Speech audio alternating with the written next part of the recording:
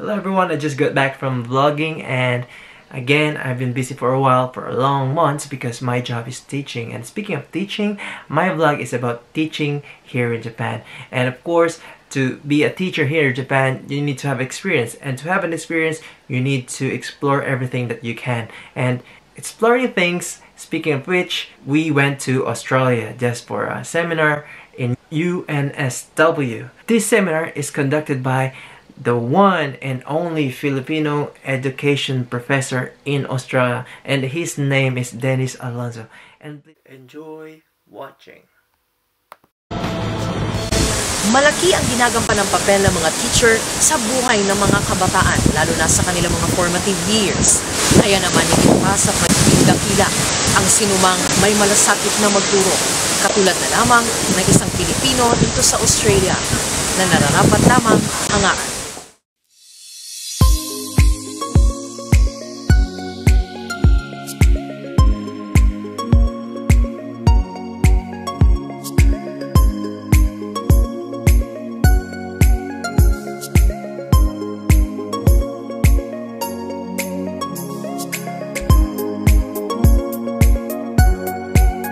High five. Give a high five. Enjoy yourself. High five. Bye-bye. Oh yeah. Bye-bye.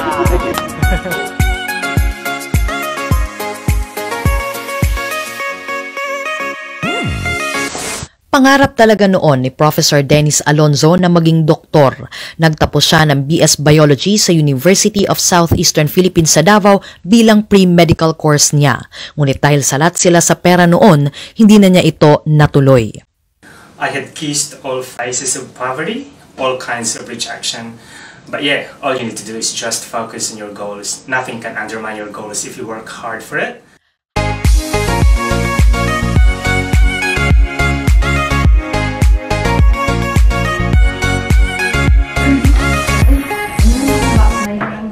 Halos pikit matang nagdesisyon si Professor Dennis noon na lisanin ang Pilipinas. Hindi pa niya kasi alam kung paanong mamuhay sa ibang bansa.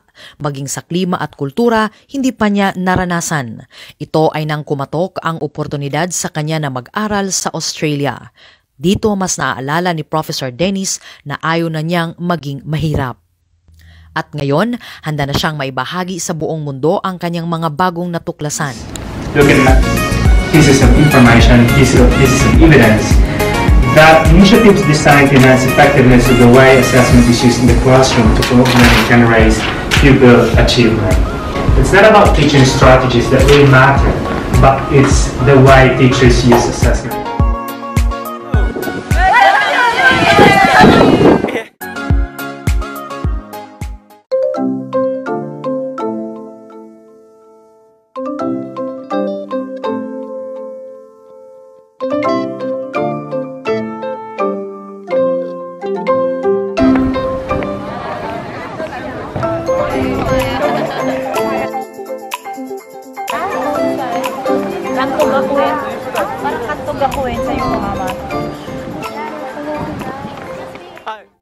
Si Professor Dennis ang kauna-unahang Pinoy na naging university lecturer sa larangan ng edukasyon sa Australia.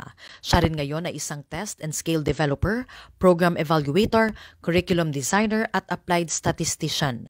Umiikot ang kanyang interes sa assessment for learning, kagaya ng pagsuporta sa mga teacher na maging highly contextualized at magkaroon ng fair at trustworthy assessment decisions para sa mas epektibong paggabay sa mga estudyante. Taking a seminar here at UNSW.